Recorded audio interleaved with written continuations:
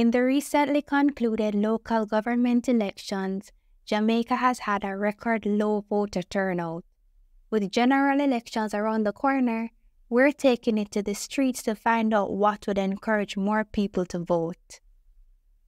What's your name, sir? Smokey Lemon. So tell us, Smokey, how can the government encourage more people to vote?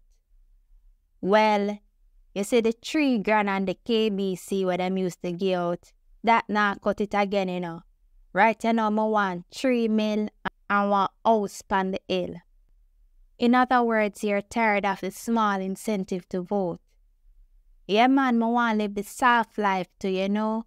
Look what hard life do me. Me heel back them so rough them could have grate a coconut. Me hand them rough like Spanish town handcuff. About 4 teeth me having in my mouth and me not have no money. And when you look a man these days, you have to have money, otherwise she go tell you say, she no want a broke man or she no want a mean man. Okay, so did you vote in the last election? Me a 47-year-old, you know. And me never yet vote at Jamaica. Princess, me want tell you say, me served 7 years in a prison in England and I'm not afraid to go back. Is it that you love the prison life? Them call me jailbird for a reason, you know. So when are you planning to fly back to jail? No. I don't miss prison, but I miss England. But right now, I have one spooky in America named Sheila. Sheila, if you watch this, herb and file for me. Election a come. What about you, Sugarloaf? How can the government encourage more people to vote? You see the 300% pay increase compared to our 3% increase? That care about. They ride in a Benz while some people have to jump fence.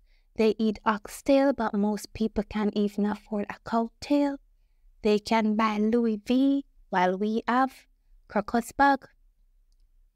So you would vote if the government could give you a better standard of living. I recently learned this phrase that sums up my decision not to vote. Cockroach, no business in a foul fight. To be clear, I'm not comparing myself to a cockroach because I am fearfully and wonderfully made by God, but I'm saying that I refuse to accept crumbs from my leaders like a cockroach. You are demanding more to be done by your leaders. Of course! The good book says, to whom much is given, much is required. Our leaders have been given much, we have demanded little of them, and therefore they have given us little. Impressed with the nice talking, you want to be Prime Minister of my life? Bring the camera closer. Sheila, if you're watching this, before the next election, please vote this man out of your life. I thank you.